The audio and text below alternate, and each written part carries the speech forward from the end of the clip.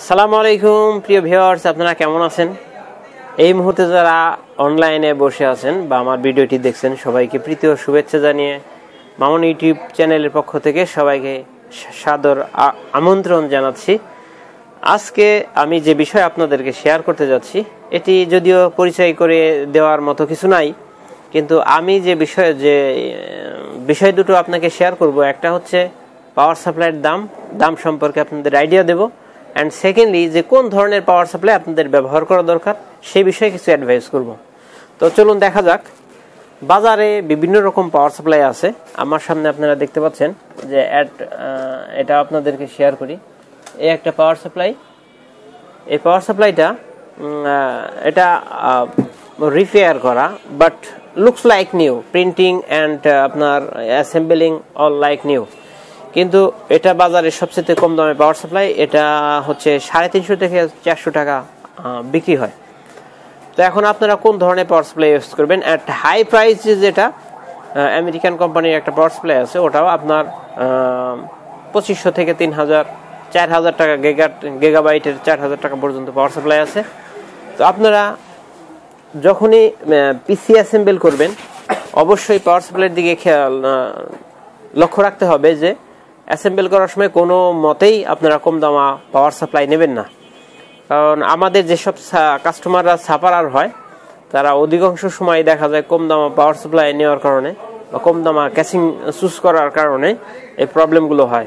তাছাড়া যখনই আপনারা নতুন পিসি অ্যাসেম্বল করতে যান তখনই সবাই দেখে কোরাই 3, কোরাই 5, কোরাই 7, এই জিনিসটার উপর যেরকম প্রায়োরিটি সবচেয়ে বেশি দেয়, কিন্তু পাওয়ার সাপ্লাইয়ের উপরে মোটেও দেখা যায় না যে আগ্রহ প্রকাশ করে না বা অনেকে জানে না।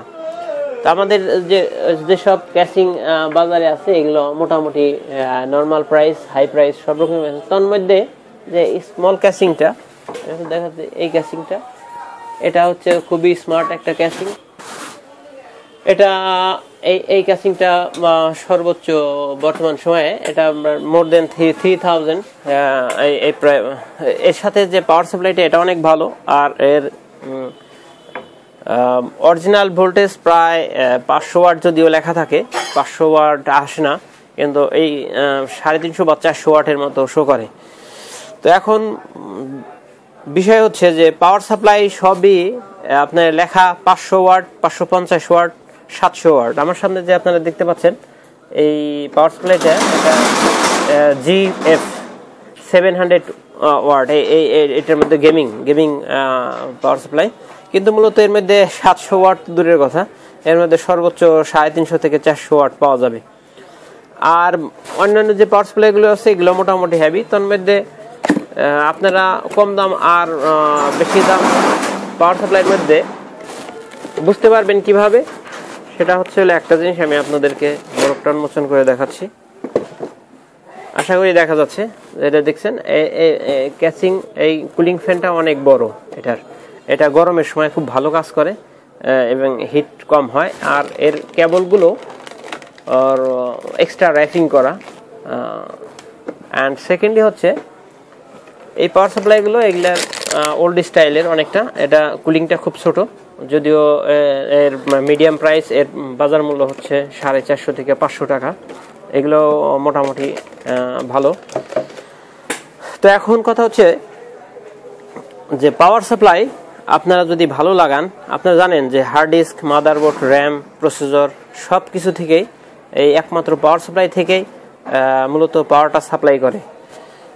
তো এই জন্য পাওয়ার সাপ্লাই যখন আপনার ভালো থাকবে তখন আপনার কম্পিউটারের হেলথ ভালো থাকবে। ওর যখন অ্যাজ পার পজিশনের ভোল্টেজ দেবে তখন আপনার কম্পিউটার ভালো চলবে, স্পিড ভালো দেবে। তো এই জন্য আপনারা যখনই আপনারা অ্যাসেম্বল করবেন অবশ্যই ভালো পাওয়ার সাপ্লাই দিয়ে পিসি অ্যাসেম্বল করার চেষ্টা করবেন।